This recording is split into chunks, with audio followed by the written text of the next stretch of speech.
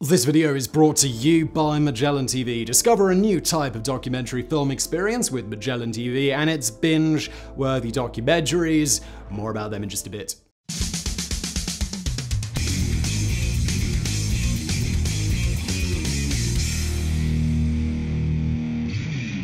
The Empire State Building, 443 meters tall, it took over a year to build. Burj Khalifa in Dubai, currently the world's tallest building, at 828 meters tall, it took nearly 6 years to build. With Sky City, or Tiancong Chengxi in Mandarin, Chinese construction company Broad Sustainable Building, a subsidiary of Broad Group, wanted to set a new record. Located in Changsha in China's Hunan province and measuring 838 meters tall, or 2,749 feet, the proposed skyscraper would not only have earned the title of the world's tallest, but they said they could build it in just 90 days. If that seems impossible to you, you wouldn't be the first to say so. In fact, you'd be in agreement with a number of internationally renowned structural engineers and architects. Unfortunately, we may never know because as of 2016, construction of Sky City has been postponed indefinitely. Nevertheless, Broad Sustainable Building insists their plans are not only doable, but that they'll go through with them sooner or later.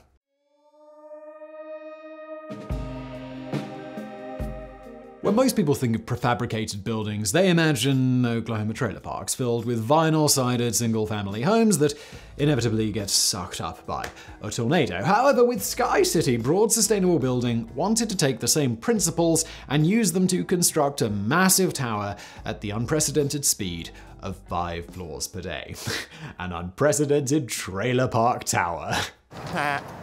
The building would have been constructed using prefab modules assembled in factories beforehand. The main reason Broad Group claimed that they could complete it in 90 days was because of this. Some 95% of Sky City would have been built this way, allowing Broad Group to just snap the pieces together like a Lego set at the construction site. This prefabrication itself wasn't included in the original time estimate and would have extended the total construction time to 210 days, which is still ridiculous. Because the modular prefabrication design favors steel over concrete, which has to be poured on site and therefore is more time intensive, Broad Group estimated that it would need 270,000 tons of steel to build Sky City. In comparison, the similarly tall Burj Khalifa used around 43,000 tons of steel.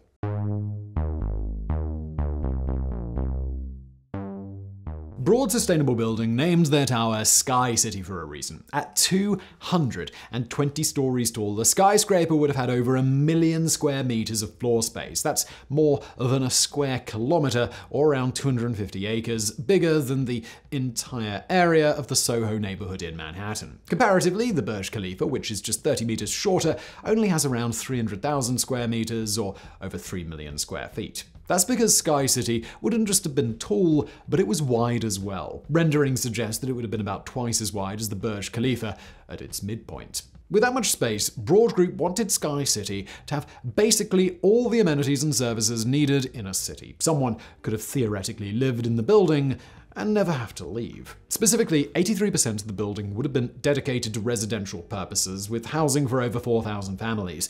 Another 1,000 people could have stayed in the building's hotel, taking up 5% of the floor space. The apartments and hotel would have been located on the 16th to the 180th floors. Additionally, the 1st to 5th floors would have contained schools, hospitals, daycare centers, supermarkets, shops, and clinics, while the 181st to 219th floors would have featured restaurants with views of Changsha City. Residents and visitors would have also had recreation options thanks to 6 basketball courts and 10 tennis courts. There would have been a number of helipads as well. Altogether, the building would have had a capacity for 30,000 people. Of course, the city is more than just houses and stores. You need transportation. Broad Group planned for people to get around their vertical city via 104 high-speed elevators. It's unclear exactly how fast these elevators would have gone since they were never manufactured, but if there'd been anything like the elevators in similarly tall megastructures, they may have reached speeds of up to 60 kilometers an hour, or about 35 miles an hour. Presumably, someone could have gotten from the bottom to the top of the structure in just a few minutes. Considering how many people commute for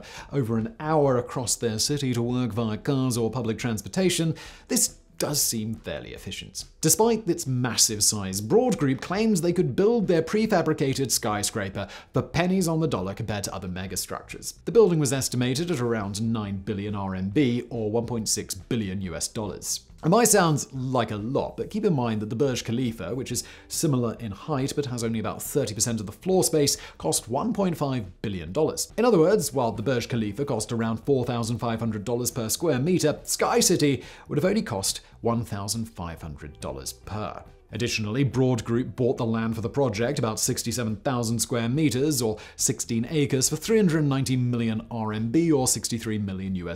Well, not a bad deal. This was still a major investment for the firm. The same amount of land in New York City would cost an average of $83 million.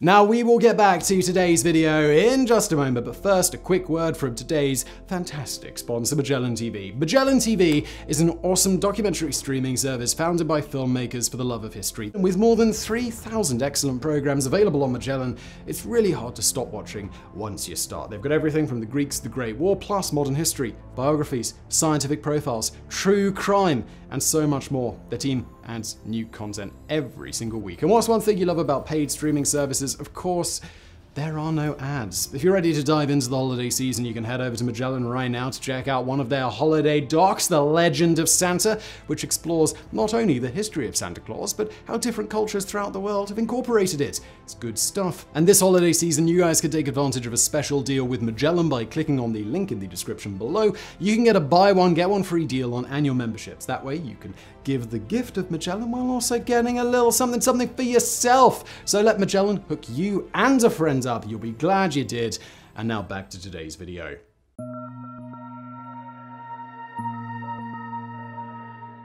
As their name would suggest, Broad Sustainable Building wanted to design Sky City with modern features that would have made it energy efficient and habitable over the long term while decreasing the per capita use of land. First and foremost, the design involved recycled materials in the construction process, none of which included aldehyde, lead, asbestos, or other chemicals known to cause health or environmental problems. Other important features were the 15 centimeters, 6 inches of insulation in the walls and the 4-paned glazed windows that would have helped keep the temperature inside the building between 20 and 27 degrees Celsius, that's 68 to 81 Fahrenheit, plus lighting in the building would have consisted of LEDs, and the elevators would have been designed to generate electricity when ascending unloaded or descending fully loaded. These features would have saved a lot of energy over the long run. In fact, it was claimed that Sky City would use 80% less energy than conventional buildings. Additionally, the internal environment would have been clean and healthy, even more so than outside. Specifically, a central vacuum system would have filtered the air, removing 99.8% of PM2.5. PM2.5 is fine particulate matter under 2.5 microns in length that's widely implicated in both acute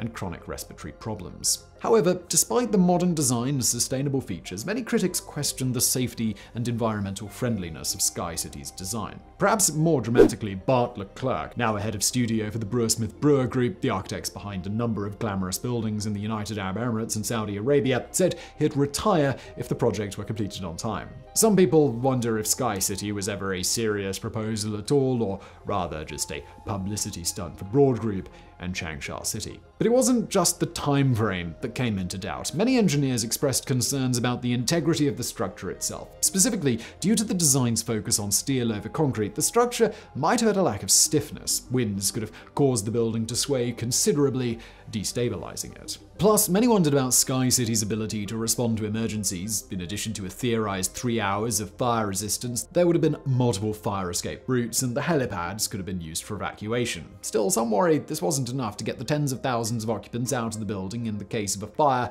nor would there have been adequate means for rescue and firefighting personnel to reach its soaring heights. Lastly, the elevators might not have been enough to handle individual emergencies. Even though they would have had high speed, the incredible height of the building would have meant that someone having an urgent health problem at the top would have taken several minutes to reach the hospital or doctors at the bottom. This could have prevented them from getting treatment in time.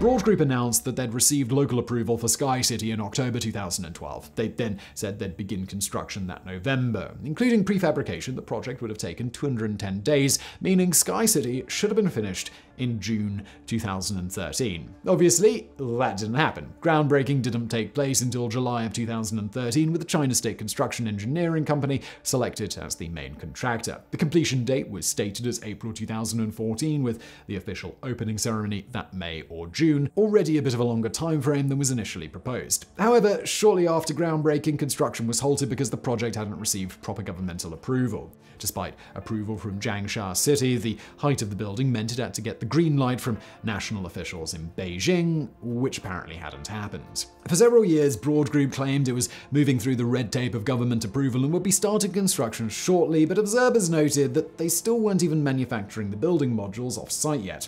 By 2015, the foundation pits that had been dug during the groundbreaking were filled with water and being used by local villagers for fish farming. In 2016, the Sky City project received what many perceived as its final death blow. You see, the original building site was located in Henan Province's Days Lake wetlands, the last wetland in Changsha and home to some 135 species of birds. One of these birds is the Siberian white crane, which migrates south from Russia to spend the winter in southern China. The Siberian crane is critically endangered, with fewer than 4,000 individuals left in the wild. Environmental activists believed Sky City would disrupt the crane's migration and nesting, further harming its population as well as that of other protected birds like swans, Amur falcons, and cuckoo doves. After protests and petitions to the government, a no construction zone spanning 200 square kilometers or 125 square miles was declared in the wetlands right where Sky City was supposed to go.